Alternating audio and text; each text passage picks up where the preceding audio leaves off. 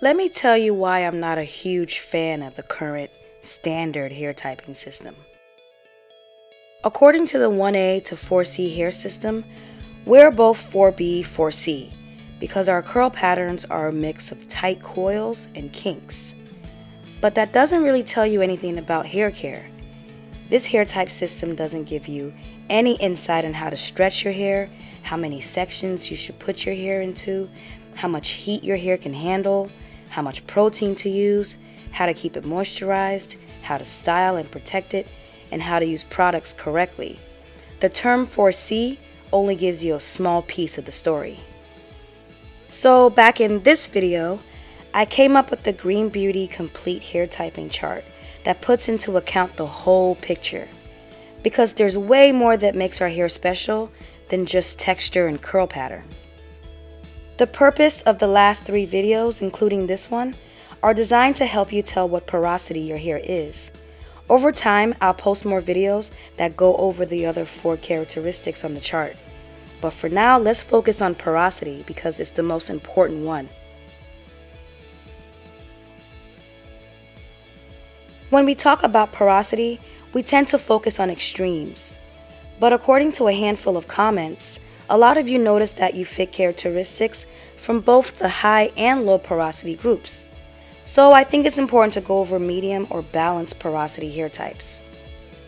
For length retention, the medium section of this chart is pretty much the goal.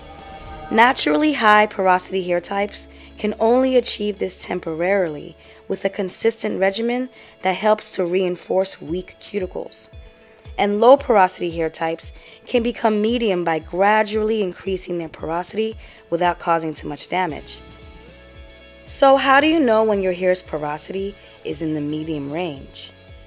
Well, the first obvious thing is that hair with medium porosity can retain length with the least amount of work. Where low porosity hair needs heat for products to penetrate and high porosity hair loses moisture and dries out quickly, medium porosity hair is the best of both worlds because it doesn't need extra assistance to absorb products and it can stay moisturized for a few days. Where complicated tangles are typical for high porosity hair and single strand knots for low porosity, for medium porosity hair, both tangles and knots are a reality but not a major issue. Also, where high porosity hair can be stretched with little effort, but it takes more work to stretch low porosity hair, hair that's more balanced in porosity is somewhere in the middle. Its shrinkage is not as tight as low porosity hair, so if it's detangled, it's easier to get a smooth, somewhat stretched twist out without the use of heat. Another easy way to tell if your hair is more balanced in porosity is in the way it holds up styles. Hair that's high in porosity tends to take in a lot of moisture from the air easily. So even on a regular day, the second you step outside, your hair puffs up and completely loses its pattern.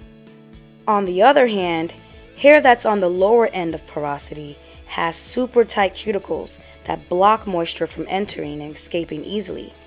Heatless styles done on wet hair tend to tighten a lot and can hold a stiff twist out pattern for days.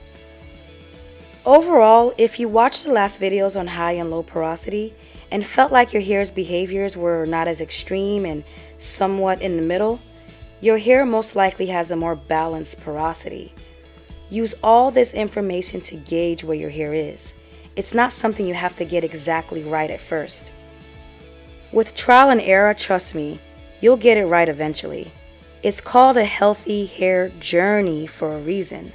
As long as you're not completely ignoring your hair, you're paying attention to how it acts and using trial and error to find what it likes, over time you'll understand more and more, and these videos will become more of a reminder on stuff you already know. So now that we have a better idea of how high, low, and medium porosity hair behaves and looks like, in the next video, we're going to clear up some confusion for people who notice that they have multiple porosities on different sections of their head. As always, thanks for watching. See you in the next video.